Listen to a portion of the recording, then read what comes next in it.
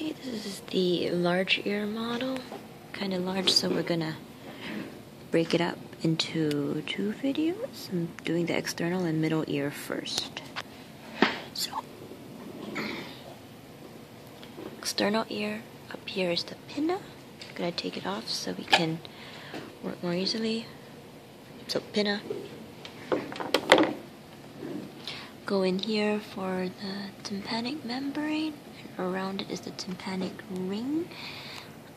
And then we are going to go to the external, that's the 16 internal carotid artery.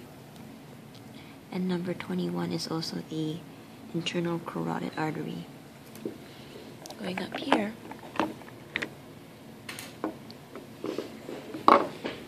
taking off the cochlea and the semicircular canals. That's the internal acoustic meatus. Coming back here for the stylomastoid foramen. It's actually right in here. So, stylomastoid foramen. Right there, it's the best I can do. Actually, while we're back here, number 20, jugular fossa, right there.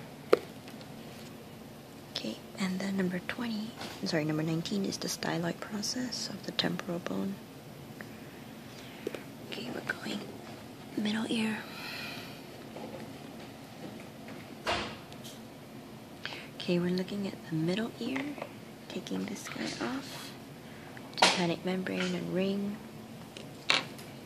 So we're gonna look in here for the tympanic cavity, which is right here, number 22. We're looking at the auditory tube aperture, number 23.